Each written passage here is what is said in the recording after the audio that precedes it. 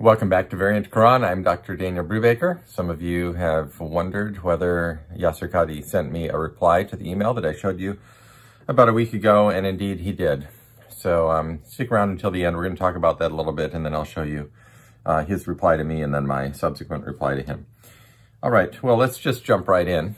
And I don't want to spend a whole lot of time dealing with criticisms and things like that because really I don't think they need to have a whole lot of time spent on them. But every now and then you do need to answer some of these things, and some of this stuff has been swirling around and repeated, and the criticisms that Yasir Qadhi made of me are recycled to a large extent and have been circulated around by some other people as well. So my response is a little bit more general in nature. I want to answer these things a little bit and then move on to other stuff because really I have other work to do and don't need to be distracted by these things. All right, let's go into the substance. Now, when he made his video the day before Thanksgiving last week, oh, what was that? That was the week before last.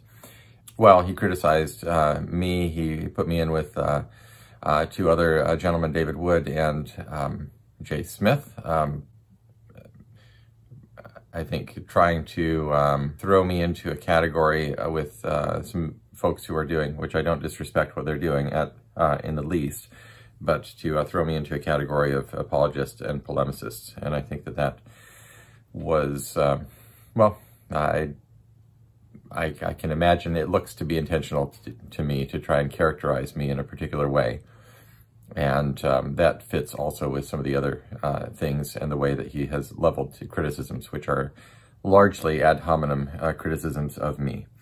So I just want you to notice that aspect of it. But okay, so let's jump into the main things that he says. And I'm doing this from memory, but he criticizes pulling from a parody Twitter account that is, by the way, in an unauthorized way, reproducing and reprinting my excerpts from my doctoral dissertation. But be that as it may, it's out there, and they're doing it.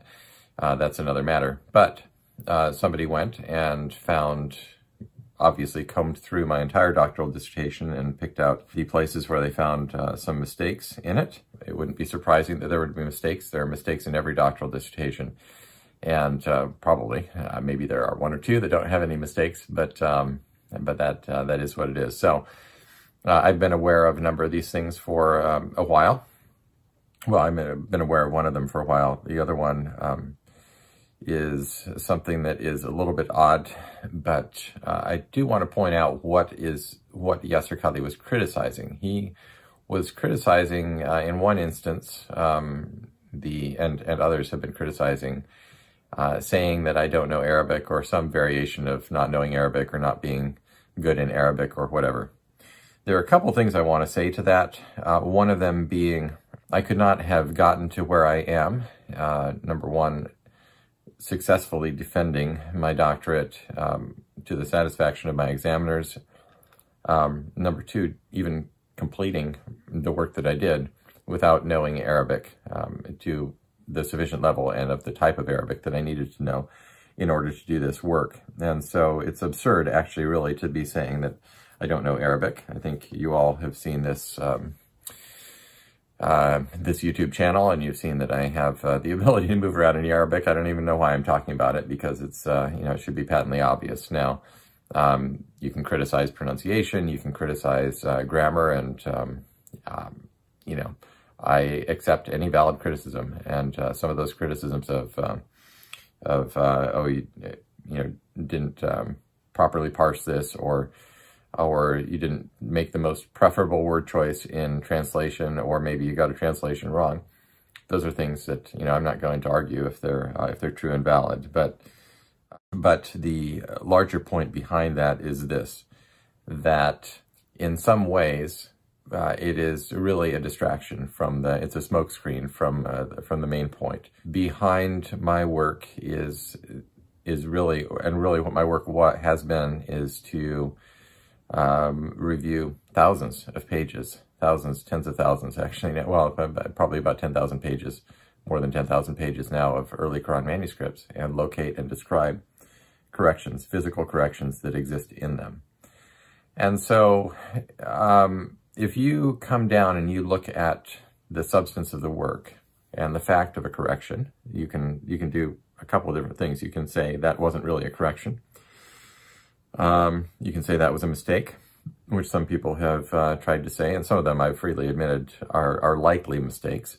I don't believe they're all mistakes, but some people have tried to suggest that everything is a mistake and that is the full explanation for all of these. I don't think that's the case, but of course people can argue whatever they wish on that, and they should do so from considering the evidence, I think, and looking at each thing on a case-by-case basis. But you have this situation of a correction in an early Quran manuscript. Number one, either it is or is not accurately described. There is either a correction there or not. That's number one. Did I see what was on the page? Is it, in fact, something that was done after the initial production of the page? Number two, did I correctly identify the verse that it exists in? Number three, did I correctly identify the rasam, the portion of the rasam that was affected, and so forth? And so far, I don't think I've seen anybody who has found an error in my identification of a portion of rasam that has been corrected. Number one, identifying which verse it is. Number two, identifying what portion of rasam. And number three, that there is in fact a correction, or in some cases a variant in a manuscript. And so this is really what I do. So I just want you to know that all the other stuff about, oh, you didn't choose the right word, or that's a ridiculous translation, or whatever, that's important. All these things are important. Details are very important, but I just want you to recognize that that is sort of a sideshow to the main thing, which is the existence of these things and trying to get our heads around what the meaning of these things in the manuscripts are. And I don't blame, I do understand apologists and polemicists on all sides who are trying to win points and so forth. And I understand that Yasir Qadhi is trying to win points and trying to create an impression of somebody like myself who's doing research and sort of knock me off as an authority, as somebody to be listened to, because the substance of what I'm doing is potentially disrupting of people's worldview and the things that they believe and hold dear and so forth. I don't, I'm sympathetic to that. I understand it. I just want to point out that it is an attack on the person. And usually an ad hominem attack comes when there's no, when somebody realizes that there's no substantive way of winning the argument. And I'm not really arguing with anyone, but you don't come and, for example, if somebody wanted to say or to debunk, some people have thrown around the word debunk. If you wanted to debunk my work, you would come and say, no, Brubaker is wrong. There's not really a correction in that manuscript. He's incorrect in noting that there is something there. Or you would say, no, this is clearly a mistake. Now, some people have tried to do that, and that's fine. And you can say in each individual case, this is clearly just a scribal mistake, and there's nothing to see here. And, you can try to do that. But to come and do these things of saying you shouldn't listen to Brubaker because he doesn't know what he's talking about, because he doesn't know Arabic, that is, I think that's just smoke and mirrors. So you can make of that what you want, but that is my response to that. Now, let's see, what else did he say? It was the Arabic issue. Yeah, it was the translation, and well, I think that might be the substance of what he dealt with. And by the way, an interesting thing, I was just presented my paper, not my best paper actually. Frankly, I didn't feel that too good about my presentation, but last year's was very good at the International Quranic Studies Association. This year we were all on Zoom because of the virus situation. And so anyway, my panel, the interesting thing about that you may not have realized or known is that I'm told Yasir Qadhi was originally on my panel, and was meant to be giving a paper alongside me. And for some reason, he did not wind up being on that panel, and I don't know what happened. Although I do recognize that the events of this summer intervened probably between the time that we all presented our paper proposals and obviously the time of presenting. So I don't know if that had anything to do with it. I do, feel sympathetic to him. And Yasir, if you're listening to this, I don't, I think you were honest, even if your words were misinterpreted by some. I think that the statement that you made in that interview was honest, and I saw you wanting to be as tactful and protective of people as possible while also being honest, and I respected that when I saw it. And I didn't take any joy in seeing the fury from all sides coming down on you for that. But at any rate, Yasir Qadhi was meant to be on the panel that I was presenting on, and I was alongside Marijn van Putten, Haitham Sidki, and the discussants for the panel were Alba Fideli and Shadi Nasser. So that was a very good group of people. Our very own Asma Hilali, Dr. Asma Hilali, was current president of the International Chronic Studies Association, and she gave the presidential address, which I missed, but I did correspond with her afterwards, and she kindly sent me a copy of her prepared paper for that, so I was able to read it and look at that. So these things are going on in the background in the academic world, and I'm immersed in it, and I'll be giving you little snippets and views into that world from time to time. Yeah, so let's go in now. I just want to wrap this up with letting you see the follow-up correspondence that I had with Yasir Qadhi. I think it's okay to share this because it is a issue of public interest, and again, Yasir, if you ever want me to, I will respect. If you ever want to have a private communication with me, just note it in your email. I will respect that. But so here is the email that Yasir sent back to me. He says, Dan, as I said in the video, I have nothing against you as a person. Apologies for saying David accidentally, as I was just talking about David Wood, and that slipped out. I am in general a very amicable person, I would like to think. I am also very frank and don't believe in double talk. Not only am I not impressed with what I've read from you, for me, the main point that I find problematic is that you seem to be agenda driven. Okay, I want to talk about these things as we go through them. Rather than just reading the whole email and coming back at them. But it's very good to not believe in double talk and want to be straightforward in what we say. That's a good thing. We don't want to be two-faced in our presentation to the world. Tactful is one thing, but two-faced is something that's not generally so good. He says he's not impressed with what he's read from me, and that's fine. He can be impressed or not be impressed, that's fine. The main point that I find problematic is that you seem to be agenda-driven. Well, and he continues on to say, I understand my biases as a Muslim and hence always try my best when I give academic talks to put myself in as neutral of a position as possible. And that's great. I mean, that's what we all try to do. The fact of the matter is that everyone in doing scholarly work or otherwise has biases. We all have biases. It's very good that Yasir Qadhi recognizes his biases as a Muslim when he's doing academic work. We have to do those in religious studies. In my area of religious studies, you bracket your beliefs. You recognize that they're there. You don't let go of them or say that you don't believe them, but you sort of, as a methodology, you set them aside while you consider the question in front of you and you look at it and think about it.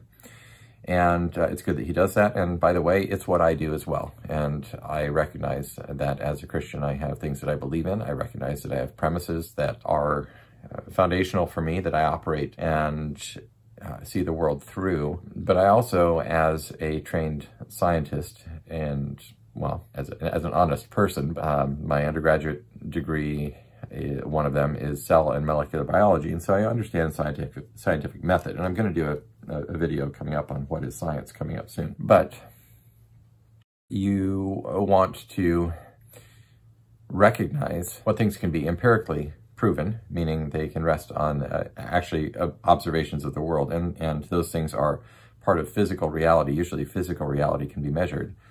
Now, the thing about reality is that there are some aspects of reality. I think it would be absurd to believe that there are not aspects of reality that we cannot measure and cannot perceive. In the same way that certain animals don't have the ability to, for example, to see color. It doesn't mean that color doesn't exist. Well, actually, color doesn't exist. It's wavelengths that we perceive as color. But the point is that our perceptions and our senses are limited. And beyond that, the idea that there is reality beyond what is physical is, I think, a very reasonable proposition. Now, determining what that reality, the problem is that that reality is beyond the reach of science. And so these premises are things that we have to either arrive at by the use of reason, and reason can be powerful in this regard, or we arrive at them by pure faith. And so, and sometimes a combination of both. But those are things that are outside. And so we have to recognize we can use these in our view of the world, but we also have this empirical data over here. So most of the time when we're doing scientific work, we're working with empirical data, whether it's, history is a little bit difficult because none of us are going to be eyewitnesses to events 1,000 years ago, much less, even in the same way, we're not even going to be witnesses to events that are more than a mile away from us at any given time. We have to rely on eyewitness accounts of what happens in the world and what has happened in the past in the world. So there's all this. But then when we come back to the manuscripts and to other objects such as coins and inscriptions and things like that, we have witnesses. We have tangible evidence of something that happened in the past. So that is also what we're doing. All right. So Yasir Qadhi understands his biases as a Muslim. I understand my biases as a Christian. I have never hidden the fact that I'm a Christian. I try to operate in an honest way and to participate in discussions freely and openly, but not to try and press some particular agenda. This word agenda is curious to me because I don't know in what way he means agenda-driven, unless he perhaps means by the very fact that I've chosen the topic that I did. And I don't know whether it bears mention, but obviously I chose a topic that was, number one, interesting to me. Number two, that I thought was important. The question of whether the Quran that has reached us is, in fact, the Quran that existed at the time of Muhammad, and that he, according to tradition, delivered to his people. It's a really important question. It's a very important question. And it may be that what we have now is a faithful representation of that. But as academics and as scientists, we can't assume that from the start, no matter what I may be inclined to believe that or not believe that. As a Christian, I may be inclined to believe that. Many Christians are inclined to believe the traditional account about the transmission of the Quran, and many Christians are inclined not to. And but most Muslims, of course, are inclined to believe it. And that's fine. You can believe whatever you want, but when we're operating, we need to put those things over on this side, and we need to operate in the realm of the pursuit of truth. And truth, what is truth? Truth is what is. It's what exists in the world as it is, and that's what we're after. So that's kind of a long and roundabout way of saying it, but let's continue with Yasir Qadhi's reply to me. He says, I understand when I make a theological assumption and when I don't. Okay, great. I also understand when I make a theological assumption and when I don't. I don't think I make too many theological assumptions in applying to my academic work. He says, in your case, I find it very repugnant that you are spoon-feeding well-known Islamophobes and Christian apologists who lack both genuine knowledge and integrity.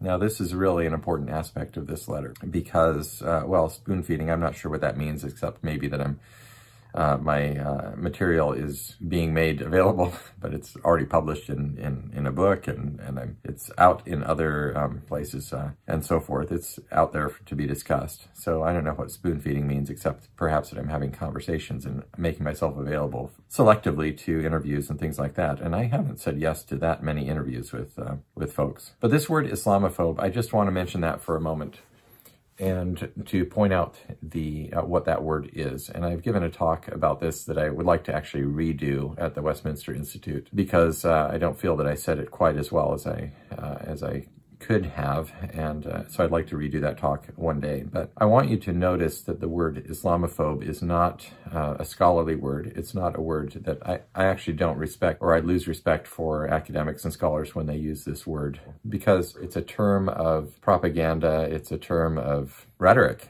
really, that is used to discredit someone or to tar them. It is another word that is in fact, an ad hominem word. It's used to apply to people that you don't want other people to listen to. This word today is typically applied to people who, anybody can have this word applied to them. Whether somebody is critical of Islam or nobody wants to be around people who are unkind to other human beings just because of what they believe or where they come from or what they look like or anything like that. So I never endorse that sort of thing. But notice that Islam is not it's not an ethnicity, it's not a nation of origin or anything like that. It is a system of beliefs. And so to place any criticism of a belief system off limits and to say that not speaking well of it or indeed, speaking ill of it is somehow bad or reprehensible or what's the word, repugnant, as the word that Yasir Qadhi uses here, is really actually it's being protective of something and it's placing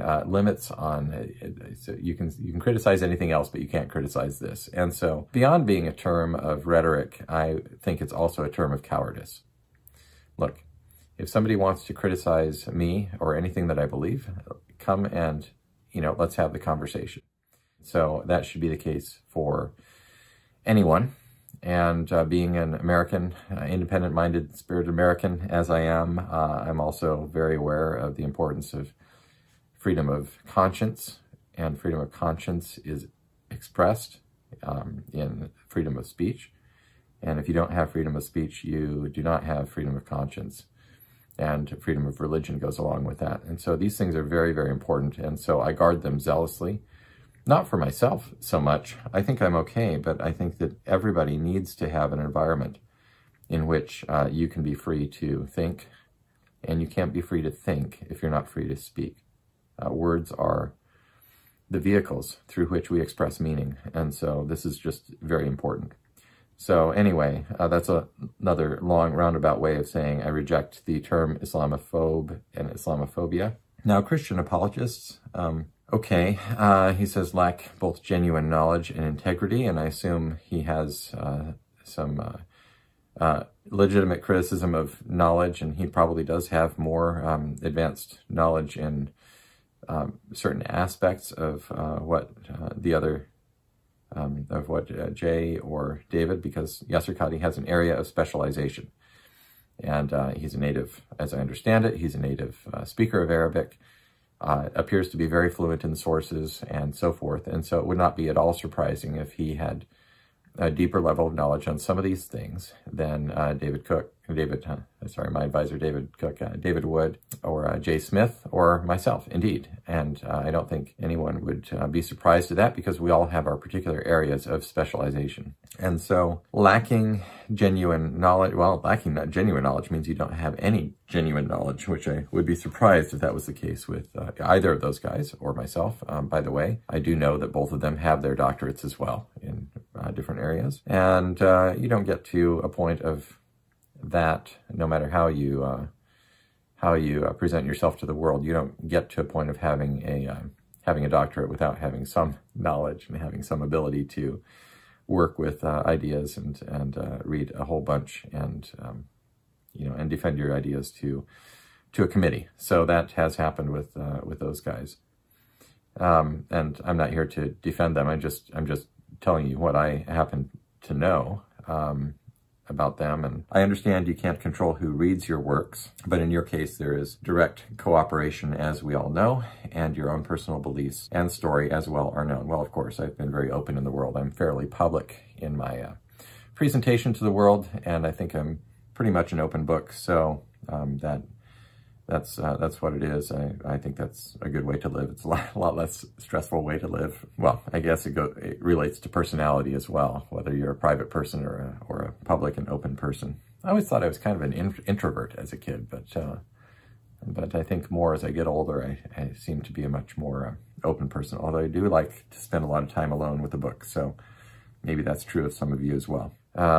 Okay, so I am spoon feeding, I suppose, and he says then further down that there's direct cooperation, and as I said, I haven't given an interview to David Wood yet, and he hasn't asked me, although I think it would be possible if we ever wanted to do something like that. But by the way, a number of these people I've spent time with them, and a number of other people have spent time with. As you know, Asma Hilali is a friend. Asma has not been to our home yet. Emran Al-Badawi, the current executive director of ICSA, has been in our home. Indeed, Haitham Sidki has been a guest in our home. Thomas Milo, many of these other people, Garrett Quinn, as you know.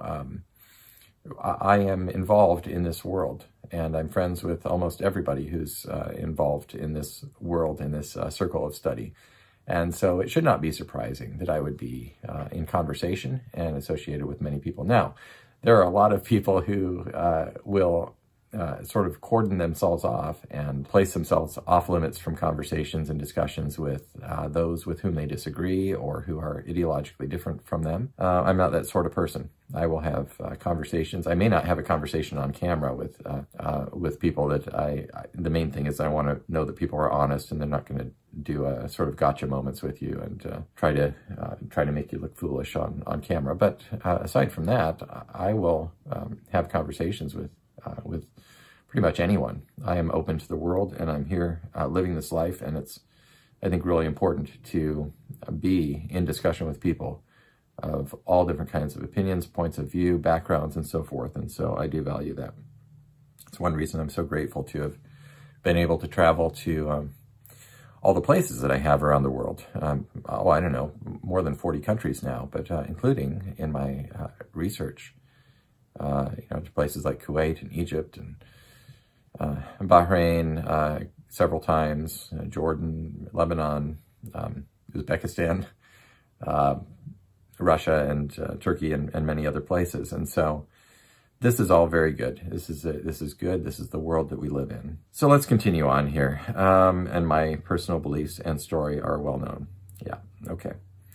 Anyone who conflates personal theological agendas with genuine scholarship eventually fails in both arenas. I'm not really sure that that's true, but I'm not sure that that's what I don't know what Yasir Qadhi actually means. He appears to be applying that to me, theological agendas with genuine scholarship, aside from the conflict of interest, the idea that you do have a bias. You have to recognize your biases and sort of try to work around them and make sure that you're not allowing them to influence your conclusions.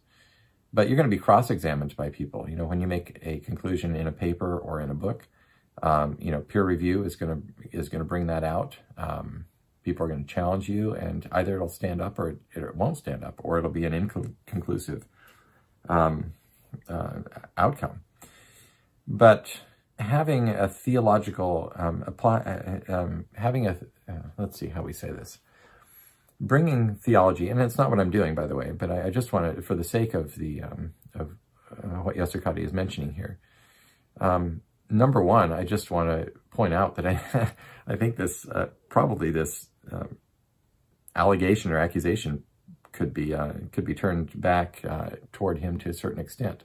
But I don't think it's a bad thing to bring theology into a conversation and think about theology in as much of a reasoned and scientific way as possible. And so agendas, yeah, okay, so if you come with I think the word agenda, what you get at with that word is the idea that you have a pre-commitment, and that is not a good thing. It's not when you come to try to make conclusions and to do thinking about ultimate concerns, which is what we're talking about here when we talk about theology. You want to come with, I don't really like the word open mind, because open mind means not coming to conclusions. But if you have an open mind at the beginning of an investigation, it's actually a good thing, because you want to consider all the data and you want to consider it in as reasonable a way as possible. Now, to come to the end of an investigation and to still have an open mind when you've already sort of, the evidence has pointed toward ruling out certain conclusions would be, I would say, an irresponsible thing. So all of us have been kind of down a road. I assume Yasir Qadhi has been down a road. I've been down a road of investigation and thinking about these things over the course of my life. And so it's reasonable to have some at least tentative conclusions that we've come to. So, yeah, but I, depending on what he means by agendas, I would either agree with that statement or I would push back on it slightly. All right, and the last thing he says is, as I said, I have nothing personal against you, and if we ever meet, you will not find me impolite or rude, but I can't respect a person who uses the academy to pursue an agenda of conversion or proselytization. All right, well, I mean, these are, again, sort of heavy allegations. I mean, if you put the word purpose in there and, you know, the purpose of the pursuit of truth and the dealing with the things that are important in life, I don't think that's at odds with the work of the Academy, but I don't at all think that's the case. But then again, I don't see my work as being an agenda of conversion and proselytization, although it's something that I do care about as a Christian. That is part and parcel of being a Christian. You have to be about that, and every Christian is supposed to be about that business. It is an honest thing. And I don't think any of us want to be dishonest in our lives. And so I'm open to being persuaded of positions that are different from my own. And I think that's a way that everybody should be, because none of us wants to, I hope, none of us wants to spend our lives believing something that's not true. Yeah, so that probably brings that to a conclusion, his response to me. And that's a very, very detailed and long reply to his response. But here's what I wrote back to him. I wrote, Dear Yasir, your characterization of my work and of the worthiness of my research focus is interesting to me. I cannot, of course, require you to hold it or me in high regard, nor, I wrote not, but it should be nor is such my particular concern. There is more to be said, and it might warrant further conversation at some point. If I have spare moments in coming days, I may send you additional reflections. At the moment, I won't, but to acknowledge your reply. All right, so I think that should make sense. And I'll just wrap up this rather long video at this point, and thank you for watching. I'm going to try to get back to some more substantive stuff. Just so you know, as an update, I'm working hard right now to finish my book that I've been promising you for so long, and so I'm going to try. These videos are sort of this ongoing weight on my shoulders that I have to do week after week, and I want to keep up with you. But I just want you to know that I'm working on some other important things at the moment as well that you will really enjoy and appreciate once they come to light. So thank you very much for watching. Please be sure to like and subscribe and leave comments below, and we will respond to some of those as time goes on, as well as we add new material for your information. All right. Well, thanks so much. Talk to you soon. Bye.